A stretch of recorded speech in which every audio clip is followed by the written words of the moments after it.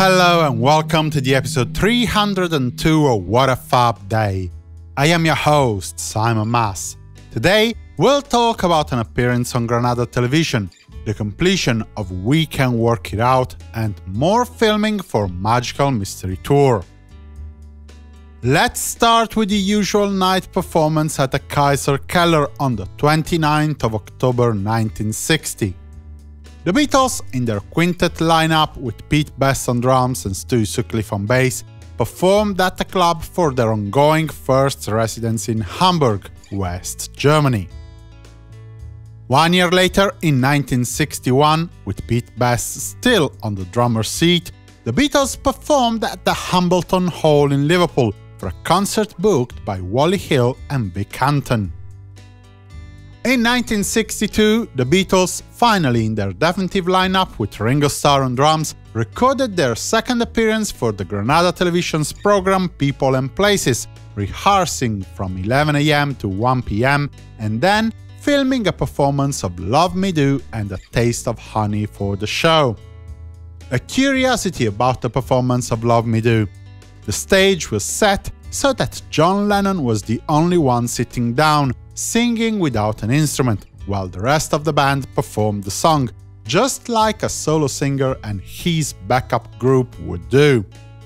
The show was broadcast on the 2nd of November in the north and northwest of England, from 6:30 to 7 PM. On the 29th of October 1963, during a morning session at the EMI studios in Abbey Road, producer George Martin and his team completed the stereo mixdowns for the With the Beatles album. The work took only 3 hours, between 10 AM and 1 PM, reflecting the scarce importance of stereo compared to mono at the time. In the evening, instead, the Beatles played the last date of their Swedish tour at the Sporthallen in Eskilstuna, walking on stage at 7 PM and playing their set in front of 2,000 people. Also on the bill for the night, Jerry Williams, The Violence, Trio Me Bamba, The Telstars and Mona Scarstorm. On this date, in 1964, the Beatles' British tour continued with 2 concerts at the ABC Cinema in Plymouth.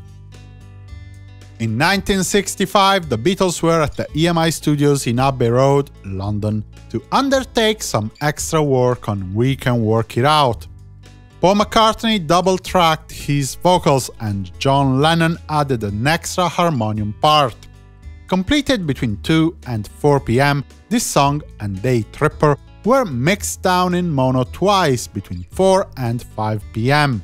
Once for the single release and once for the mimed performance in the upcoming filming of the TV special The Music of Lennon and McCartney.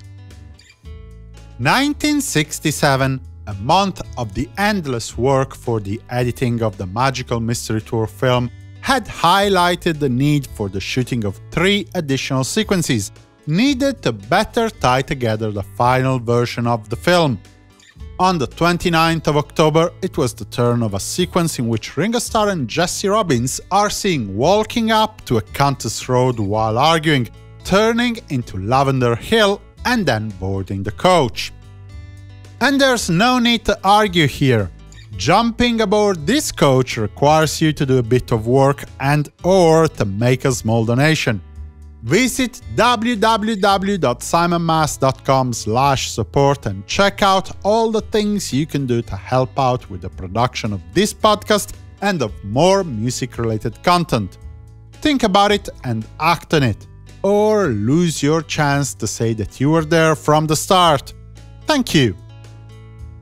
On the 29th of October 1968, between 10 AM and 1 PM, engineer Geoff Emerick worked at the EMI studios with tape operator Graham Kirkby without the presence of George Martin or any Beatle to complete the stereo mixes of Hey Bulldog, All Together Now, All You Need Is Love, and Only a Northern Song, to include them on the master tape of the Yellow Submarine soundtrack album. The album was delayed because the Beatles wanted their new eponymous LP to be released first, and to receive enough time to sell unimpeded by any other distraction, so to speak. Well, this concludes our efforts for the day. Tomorrow you'll see how the Beatles took a step that eventually ruined their first residency in Hamburg. For the moment, I wish you a good day and a fab continuation.